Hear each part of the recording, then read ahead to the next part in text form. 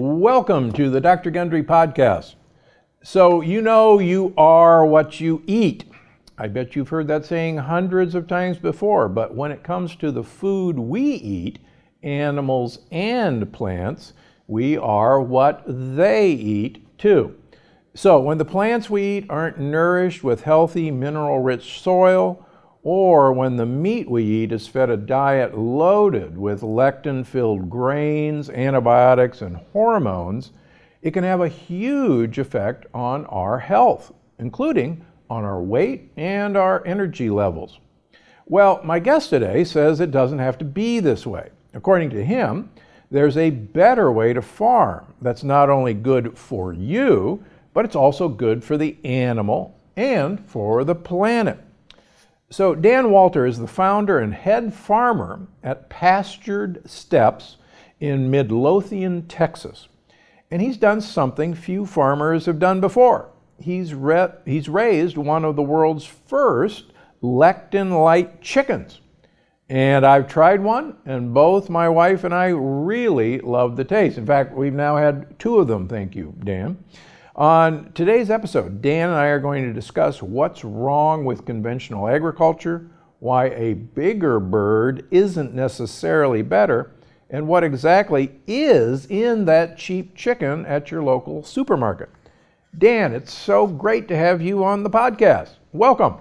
Well, thank you, Dr. Gundry. It's a pleasure to be here with you. I've been looking forward to this conversation.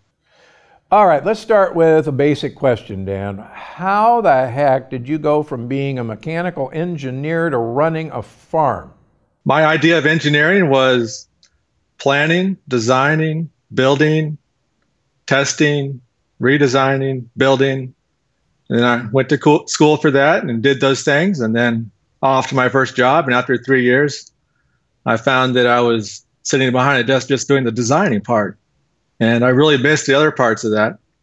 So I started my own business doing energy efficiency and built a net zero house while doing that, running that company. And that led me to sustainability. I stumbled upon permaculture, took a permaculture course. And then that led me to regenerative agriculture. So for those who don't know, what is regenerative agriculture? You raise the same chicken over and over again, or no? Basically, agriculture can either have a positive impact or a negative impact. And unfortunately, most of the agriculture here has a negative impact. We're depleting the soil of nutrients. We've lowered our carbon in the soil. Infiltration rates are down. So regenerative agriculture has a positive effect on the soil. We're building topsoil. We're increasing the water capacity. We're doing all these things that help the microbiology thrive in the soil. You know, you brought up a great point. Soil is a great place to store carbon, right? It's a carbon sink, or it should be. That's right. Our soil used to be about 8% organic matter, and most of our soil in the country today has dropped to less than 1%. So all that carbon has gone into the air, and now we're trying to get it back into the ground. And so maybe we'll get into this, but I think people need to understand that regenerative agriculture, at least the way I think most people practice it like you do, uses animal waste as a part of this regenerative agriculture. Is that putting words in your mouth? No, that's exactly right.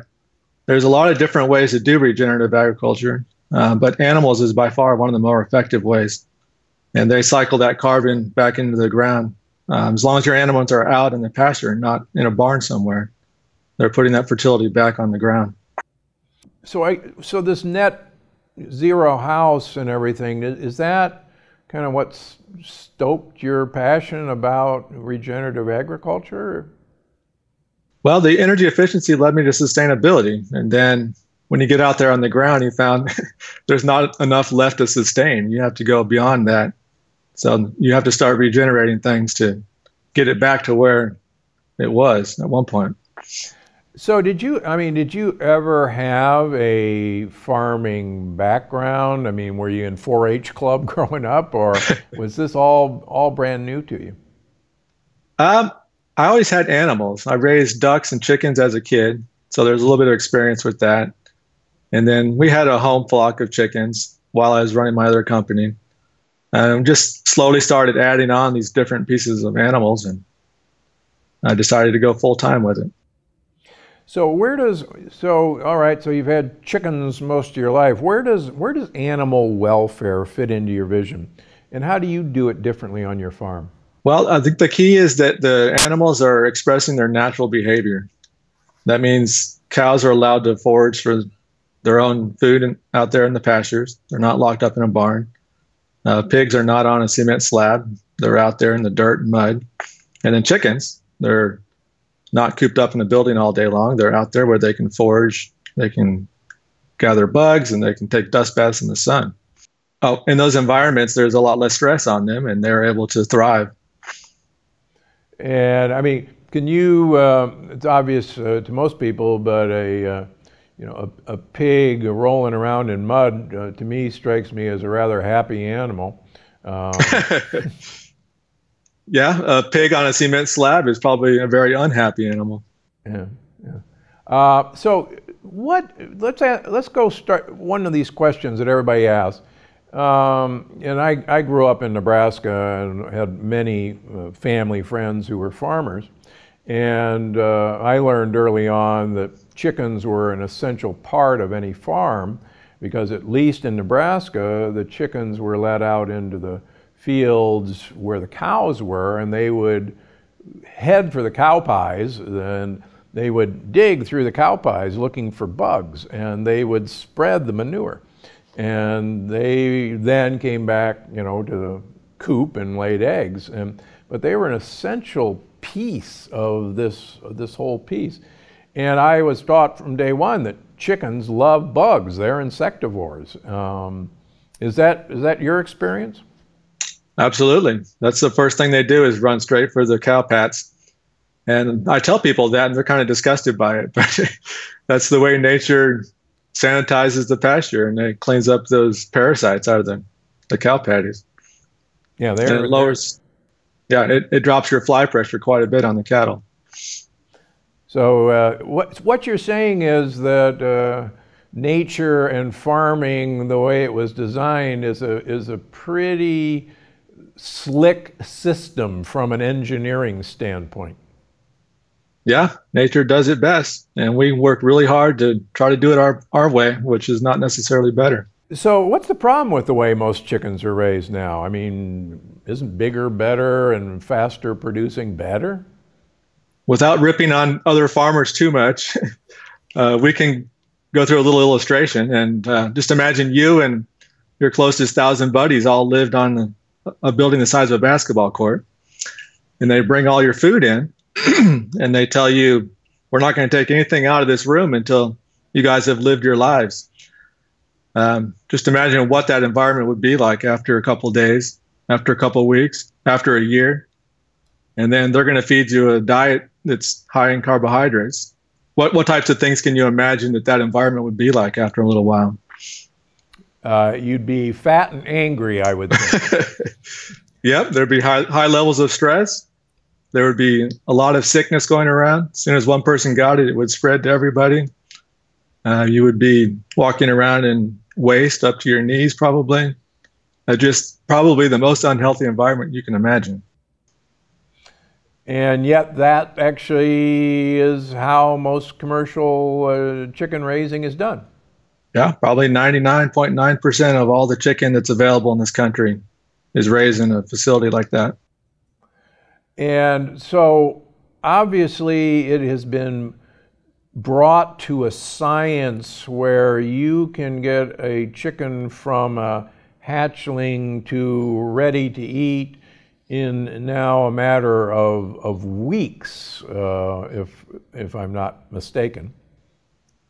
I know guys doing it in 5 to 6 weeks.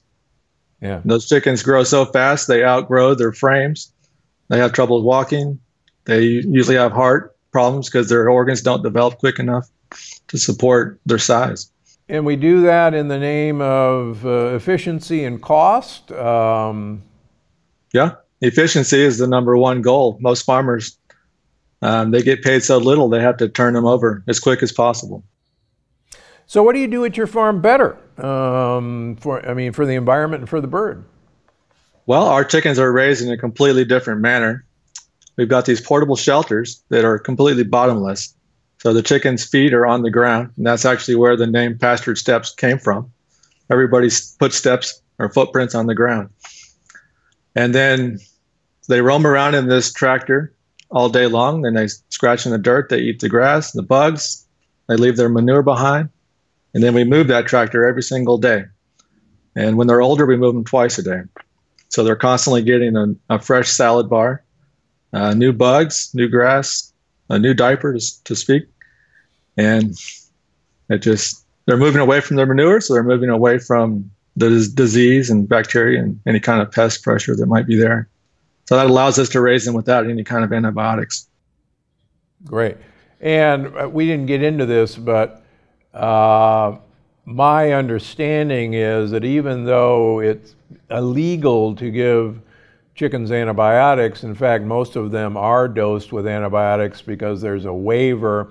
If the vet says, I think there's a sick chicken in there, you're not going to pull that guy out, you're just going to give antibiotics to everybody.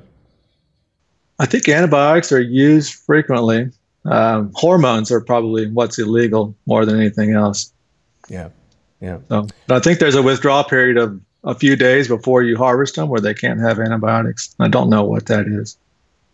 But it's already in the meat, so oh well. Right. Okay, now I've got a big question. Why in the world would you raise a lectin-light chicken? I was raising chickens and I was feeding them the best organic feed that I could find. And I had a farm tour. And one of the customers there, which was on your diet, I did not know about at the time, started asking me what was in the feed. So I started listing off ingredients. And she was like, well, I can't have that. I can't have that. I can't have that. And I thought to myself, you're not going to find chicken anywhere in the world that you can eat. And come to find out that that was pretty much true. Yeah, that's very true. So what was in the best you could get conventional feed? The feed contained things like corn, soy, wheat. I looked around, I did find some that didn't have corn, soy, and wheat, but they just substitute those out with things like peanuts and peas and lectins and lentils. So they're all high lectin substitutes. So what in the heck is in your feed and what went into developing it?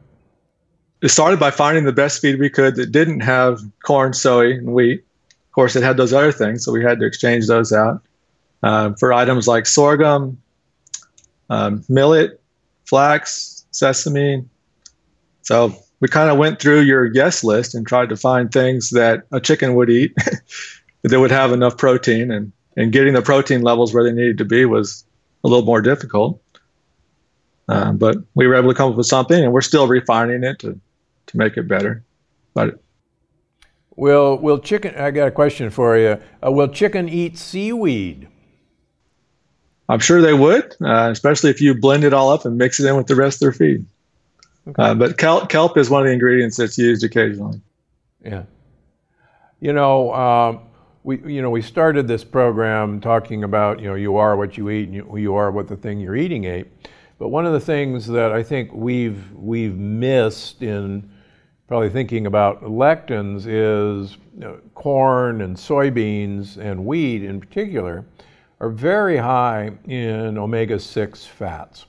And the grasses and the bugs that the chickens would normally eat are actually full of omega-3 fats. And we have to have a good ratio of omega-6 to omega-3. There's nothing evil per se about omega-6 fats. In fact, there's some that are essential.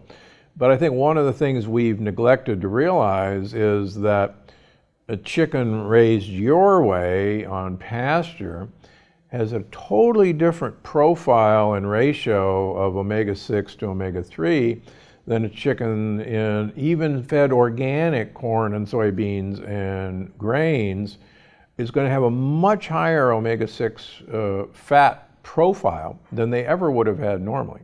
And the same goes for, grass-fed and grass-finished beef or even pork. And I think, we all talk about inflammation and how so much of our diet is inflammatory, but I worry that we should be spending more time on the inflammatory fat in these organic chickens and cows because of what they're being fed. I've seen a couple of studies that are indicating exactly what you're saying as far as omega-6 to omega-3 and that ratio. Also, they'll have more vitamin D and vitamin A and vitamin E, a couple of those other essential vitamins.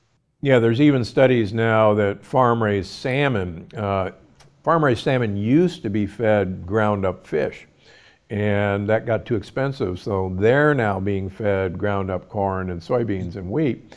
And the salmon, which is supposed to be the omega-3 powerhouse, of the fish world, now has a huge omega-6 profile. And, so I just cringe when people say, well, all I eat, is organic salmon. And I go, well, yeah, but now it's organic omega-6 salmon. You're not even getting the omega-3 you thought you were eating the salmon for. Yeah, there's a term that's coming out that's becoming popular, and that's beyond organic. So it's taking the organic standards and it's moving it one step further. Yeah. And so now you've been feeding this new food to your chickens, and how long have you been doing that?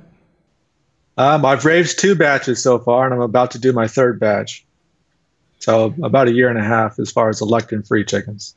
And how long does it take to get a full-grown lectin-free chicken? Well, the way I do it, it takes 9 to 10 weeks. So I'm using a slower growing bird, and they obviously don't grow as quick on this feed as they would on a corn soy feed. And I'm using a bird that'll have a little bit more texture and more flavor to it. And that slower growth adds more flavor to the meat. And so do you notice any difference in them, their growth pattern, their behavior? The biggest difference I've noticed is they're not as eager to attack the feed when you fill it up. They'll spend more time foraging, and they will grow slower, obviously, which is more healthy for the bird, actually. Yeah. Well, we notice my wife is actually not a chicken fan as we know them. Even the organic chickens, I think, they're pretty doggone blah. And it's certainly not like what I grew up, in Omaha eating. And my wife, we don't have chicken very much because of that. And my wife, I talked her in, to having your chicken. And she says, oh my gosh, where'd you get this? What's the deal? This is really good, and I hate chicken. So that's actually very high praise from a chicken hater. And, yeah, so we've actually had, a second one of your chickens. Yeah, you're right. These taste like, what I was growing up in Nebraska eating, which is actually how chickens were raised. Okay, I think we got into this. So it takes a lot longer to have a chicken raised this way. And obviously this is more expensive to have a smaller chicken than that costs more. Right. So is it worth it, everybody wants to know? Well, I think you'll find that most things that are more healthy and better for you cost more, and that is determined by the feed that goes into it more than anything else. My feed is nearly 8 to 10 times more expensive than if I were to go out and buy a conventional grain. Wow. So you're paying for quality ingredients, right? That's right. You started out the show by saying that you are what your food ate, and then I would add to that by saying that your food costs what your food's food cost. Yeah, that's a very good point. And so if people are going to say, well, yeah, but that's only for really rich people and I got to put food on the table for my family. Why should we all do this? Why should we care? We mentioned regenerative agriculture. Do you see kind of agriculture Armageddon soon if we don't make some change fairly quickly? Well, there's a lot of farmers that have speculated that. I'm not a real big global warming alarmist, but you can see the trends that we pump so much carbon into the atmosphere that the weather patterns are changing to some degree. And we've depleted a lot of nutrients out of our soil, so it's becoming more and more difficult to grow things. We can put NPK on our soil, and that'll grow things, but it's lacking of nutrients. So I've bought the best looking orange at the store and got home to find out that it was completely tasteless. Probably didn't have any nutrients at all in it. Well, you're right. For instance, the vitamin C content in oranges has dropped 70% in the last 40 years. I mean, it's just that you go across the board, the amount of magnesium in our vegetables, in our spinach, is just plummeted to almost unmeasurable levels now. And you're right, it still looks like an orange, it still looks like spinach, but it actually has no resemblance to, 50 years ago, 100 years ago. Because you're right. I think it's kind of like the way your gut works. I've listened to a few of your podcasts, so I'm starting to learn more.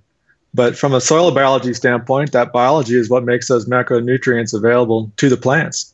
So if the biology is not there, you can grow a plant, you can produce a fruit, but it doesn't have any nutrients in it. No, you're absolutely right.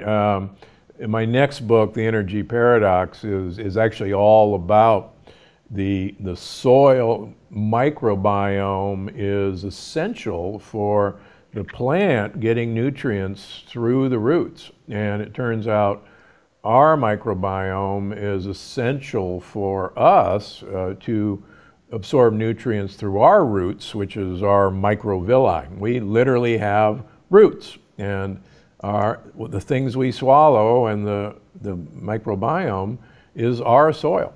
And but the two are intrinsically linked. We're basically a plant with roots that got up and walked.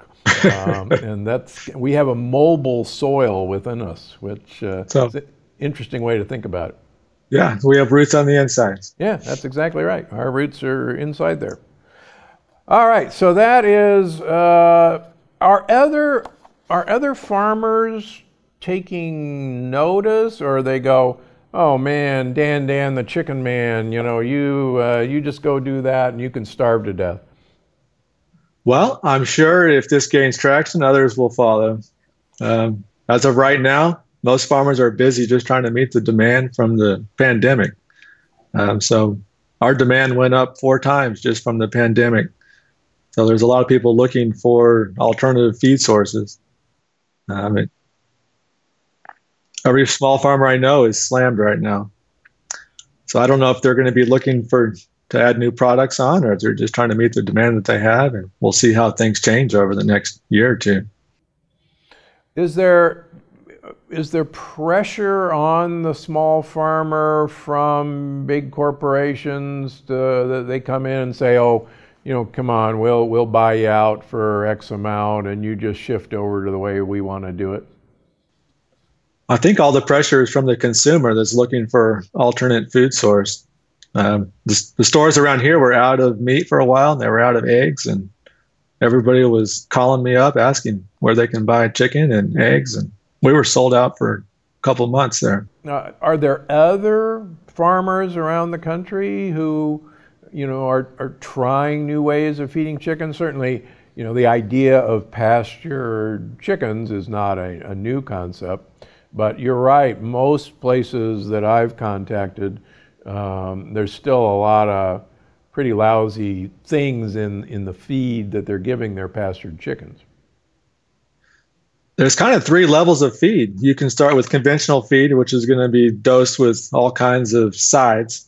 They called it a toxic suicide. So you have fungicide, herbicides, pesticides, all of that. And then the next level up is non-GMO. And this is where most small farms land, is on the non-GMO side. And then the highest side is organic. And then the organic obviously has a lot fewer or none, maybe, as of chemicals in them. But most of the small farms and most of the pasture-raised guys are using either non-GMO or organic. But even the non-GMO, I mean, what, 90% of the corn grown in the United States is GMO, even if it's not sprayed with Roundup? Right. And a lot of the non-GMO stuff is sprayed with various chemicals. Yeah. And we kind of forget that. We think non-GMO is going to be chemical-free, and that's not the case at all.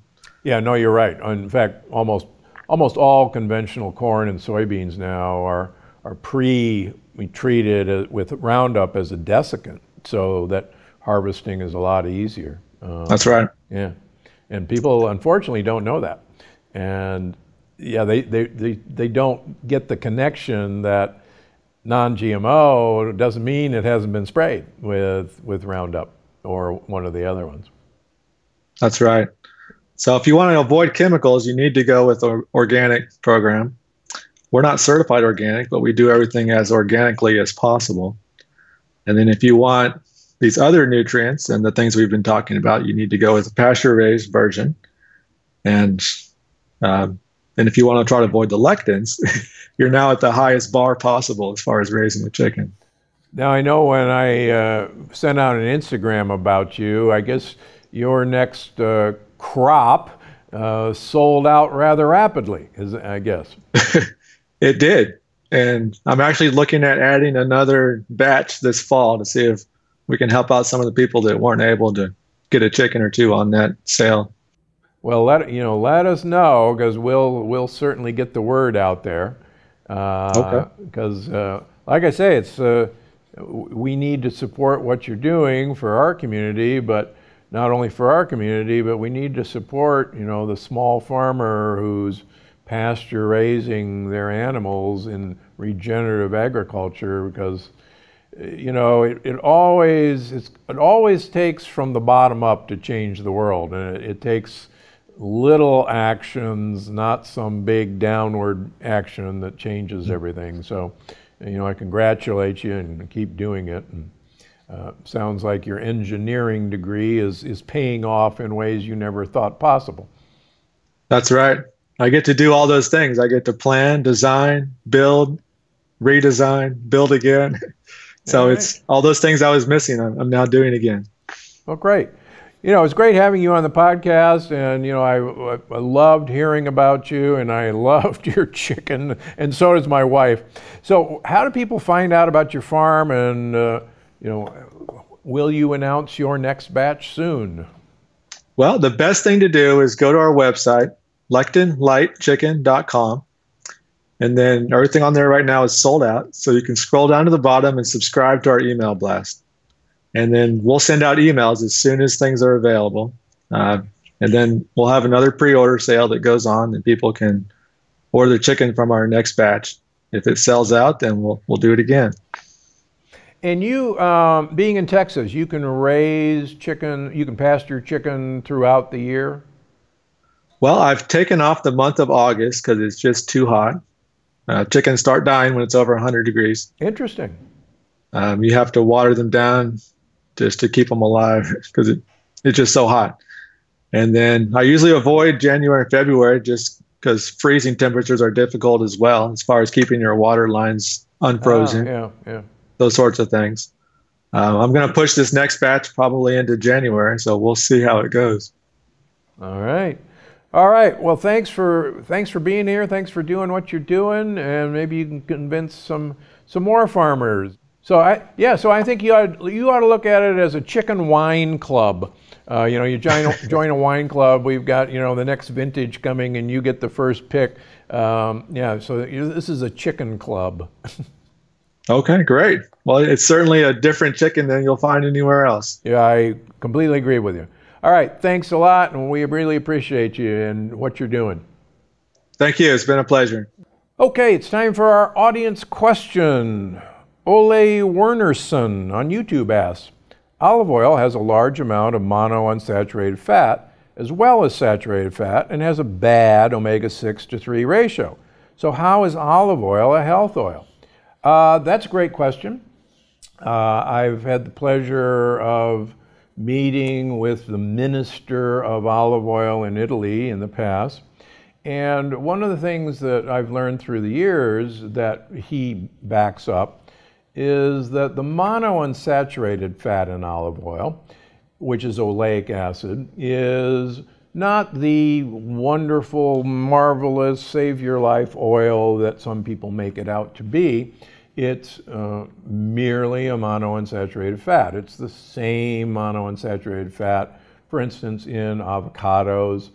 Most of macadamia nut oil is monounsaturated fat. Most of even other not so good oils for you have a high monounsaturated fat that I won't mention. Well, I will, canola oil. But what's important is not the omega-3 fats, which are almost non-existent, not the omega-6 fats, which are almost non-existent, but the polyphenol content of the olive oil. And it's the polyphenols that actually give the health benefit to olive oil. So the more you think of olive oil as a delivery device for polyphenols, the more you begin to appreciate its benefit. And the more you find olive oils that are bitter, more better, and we actually judge olive oils by their cough factor. If when you first taste the olive oil, it gets you coughing, that actually is the polyphenol content. So you really want an olive oil with a huge polyphenol content. And Nouveau olive oil, the first pressing of olive oil, in general has the highest of the polyphenol content. So don't be scared or sucked in by, well, there's monounsaturated fats and saturated fats. It's the highest polyphenol oil there is. For instance, the polyphenol content in olive oil is 10 times higher than in coconut oil. There actually are polyphenols in coconut oil, but olive oil just blows everything else away. So, great question though. Okay, time for the review of the week. This week's review comes from D. Marie Cal on iTunes, who gave us a 5-star review and wrote, I learn something new every time I listen to Dr. Gundry. Thank you. Keep doing what you do. I've never felt better than I do now because of you. Well, thanks for the kind words and the review. You know, each time you rate and review us on iTunes, it helps us reach a larger audience so we can continue our mission of transforming everyone's health all across the globe. And I'm Dr. Gundry, and I'm always looking out for you. We'll see you next week, and thanks for your kind comments. Before you go, I just wanted to remind you that you can find the show on iTunes, Google Play, Stitcher, or wherever you get your podcasts. Because I'm Dr. Gundry, and I'm always looking out for you.